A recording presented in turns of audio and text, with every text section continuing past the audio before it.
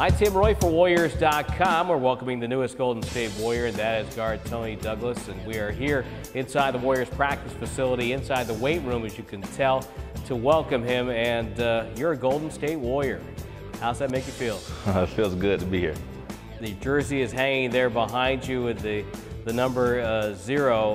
What brought you to this point? Why sign with Golden State? They're a winning team.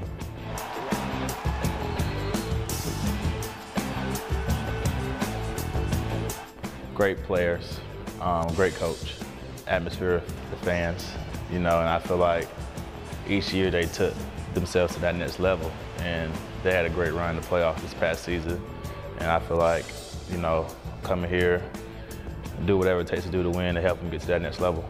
Now, our fans haven't seen you all that much because you spent a lot of time in New York, but last year in Houston and in Sacramento, the image I have of you is really getting up there and D'ing up on Steph Curry. I remember one night at Oracle. What was your experience playing in Oakland like, and what did you learn about the Warriors? The experience playing here is a great experience with the atmosphere. Nice arena, great fans.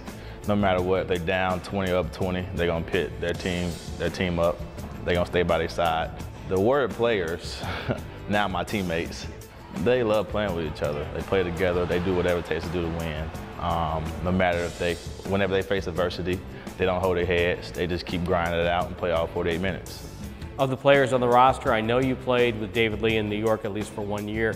Anyone else that you have a relationship with? Me and Steph Curry, we came in the same draft together in 2009. So, through the draft process and stuff like that, we have a relationship throughout the NBA. So I'm able to talk to him off the court. So how did you think number 30 did in the playoffs last year? He was unbelievable, man. I was in my bed like, oh my God, he's going off. Shooting threes against Denver. He had a great run against San Antonio Spurs. David Lee, he was hurt, but they was facing adversity, but they didn't back down. They showed a lot of heart and a lot of poise out there on the floor, and there's only good things to come. Have you talked to David at all about how it goes on here with Golden State? I haven't talked to him yet, but once I get here and get settled, I'll talk to him, Steph, and everybody, and just get their vibe on the city, the team, the coaches, and themselves, and just feel welcome here. You're one of a number of new faces that are coming to the Warriors roster this year, and obviously one of the big names is Andre Iguodala. What did you think of that signing? Great signing. He does it on both ends of the floor. He can play 1, 2, or 3. And versatile in this league, it's a 1, 2, and 3 league. To me, it is guard-wise, and he's long, athletic, and he's going to most definitely improve our defense because he could have long arms, he's athletic, he could guard the post and play against fast and quick guards. What experience have you had at all with Mark Jackson?